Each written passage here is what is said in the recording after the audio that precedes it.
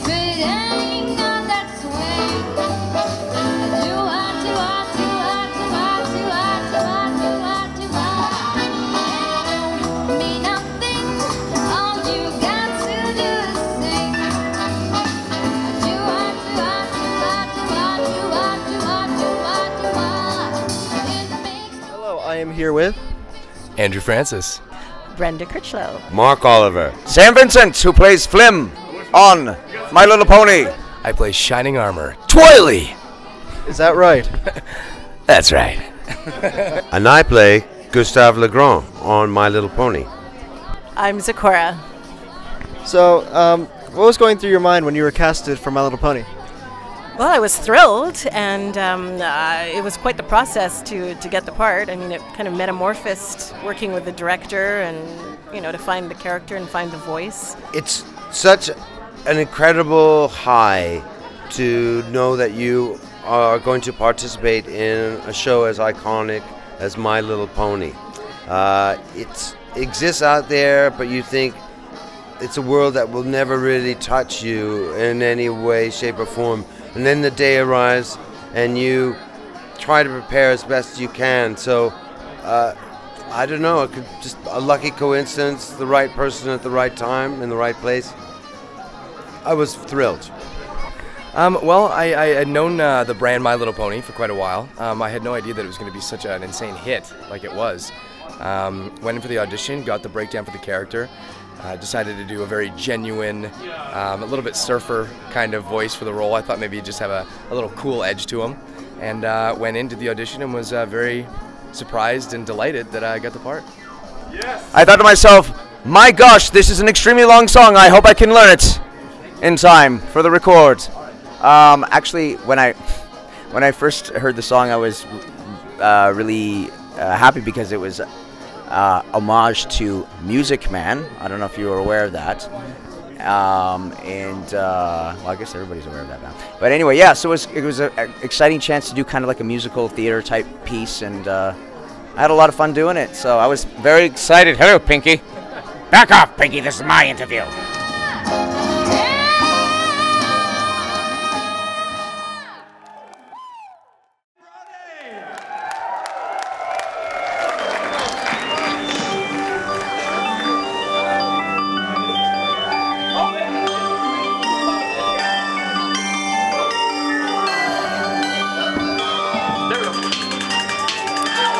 I think you guys know this one.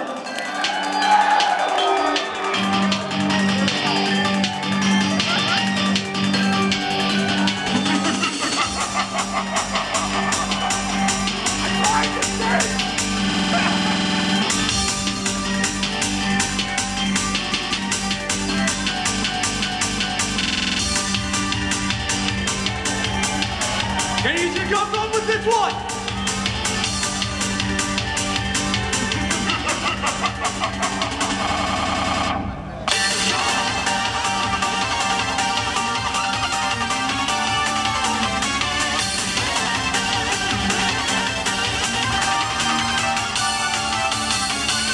Now I'm not a fan of puppeteers, but I've a nagging fear someone else is pulling at the strings. Something terrible is going down through the entire town, wreaking anarchy and all misery. I can't sit idly, no, I can't move at all. I question him, the one behind it all. Discord, I'm howling at the moon and sleeping in the middle. this is the flag of the Bronies of Northern California, and it's been to a lot of conventions lately. The Las Pegasus Unicon, and as you can see, it's been signed by plenty of people. Right there on the red star is Lauren Faust's signature, and lots of people have signed this flag. It's also been to Everfree Northwest, EQLA. Has it been to any BronyCons? No, not yet. Still hasn't been to any BronyCons, but now it's been to Las Pegasus. Anything you want to say, Ohad? Well, the basic idea that we did with the flag is that we decided that pretty much everyone who's a regular Brony from California signs on the white part of the flag. We gave Andrea the honor of signing the Fluttershy Vector. She chose to sign the tail. Finally, at EQLA, I managed to get Lauren Faust to sign the star, and over here we got almost all of the. We got all the main six. We got Zakora, we got Dusty Cat, pretty much all the artists, musicians, and all the important people in the fandom and beyond. Kind of like this differentiation and variation of the flag, so that everyone will know what's up with it. Hi, I'm here with Cyril the Wolf. It's Cyril the Wolf. Hello. Hi, I'm A-Star. I'm a Brony musician, and I'm here at Unicon. Taps. He is a Brony musician here playing at Unicon. Aviators. So, what inspired you to first start making music? Well, at first it was video game music, probably. Video game music first inspired me. I really dug, I played video games a lot. So, and then I heard Final Fantasy VII's boss music, which reminded me a lot of my favorite song when I was 5, which was "For Whom the Bell Tolls" by Metallica. I was just bored one day and I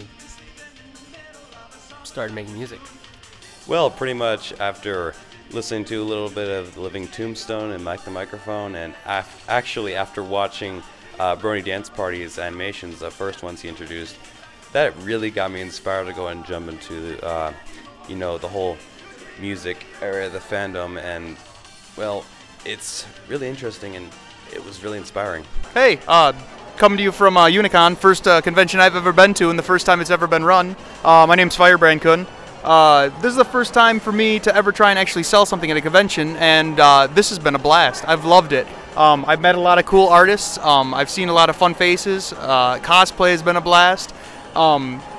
Just seeing all the people having a great time has just been awesome. And for a first opportunity for me to make a little money on my art is fantastic. I love it. And I've only been doing art for My Little Pony for about 8 months, but it has been awesome. Brony community is excellent. The people I've met are all friendly. They're all nice. I've yet to meet anybody that I didn't like or they didn't like me. So it's just been awesome. And Bronies have really made this very enjoyable. So thank you, and I hope that everyone else enjoyed this, and I hope you enjoyed the video. I think the Brony community is really fun, really awesome. This is my 5th convention, and I'm seeing familiar faces, so people who I've seen at either BronyCon or Midwestern or Canterlot Gardens or Equestria LA. I'm getting to know people, which is fantastic. Some I had a little experience with an unexpected fan base with Powerpuff Girls. And so while this is, much bigger than the male audience that we had for the Powerpuff Girls, I kind of had a familiarity of having an audience that you don't expect. I think the Brony community is awesome. I'm really pleased to be around all of these people. I love the Brony community. It's something that obviously none of us ever expected, but I was just talking to this guy actually just right here about all the amazing stuff that the Brony community does, the insane amounts of charity money it raises, and how people come up and tell me I met my friend through this, and this, the show is about friendship, and Lauren created this thing where Twilight's mission is to learn what that means, and that somehow on a show nobody should by any rights should be watching, on a network nobody gets, infiltrated into popular culture, and it's absolutely amazing that it's created real friendships in the real world, and I love that. And coming to these things is awesome, and I get to see that that's true. I love the Brony community. What's your opinion on the Brony community? I think I've been involved in a lot of fandoms. It is one of, and you're gonna, and everybody probably says this, but I'm not saying anything new. Some of the most creative, genuinely sweet and nice people. Obviously, I mean, friendship is magic. It's a good thing to tout to the world. But like generally, like full of artists, full of very, very creative musicians, writers. I mean, the whole, it's untapped and it's unprecedented. It's really crazy. I love them. I love the Bronies. I think they're fantastic. Smile and I will brighten up your day. Yeah, it doesn't matter now if you're sad or blue, 'cause cheering up my friends is just what Pinky's here to do. Everybody! 'Cause I love you, make you smile, smile, smile. Yes, I do. It fills my heart with sunshine all the while. Yes, it does! Because all I really need is a smile, smile, smile from these happy friends of mine. Give it up, Las Vegas! I love to see you grin. I love to see you grin. My God! The corners of your mouth and up is always Pinky's dream. If you're kind of blue-green and your face is made of brown, yeah. I'll work real hard and I'll do my best to turn that sad frown upside down. Everybody! 'Cause I love to see you grin.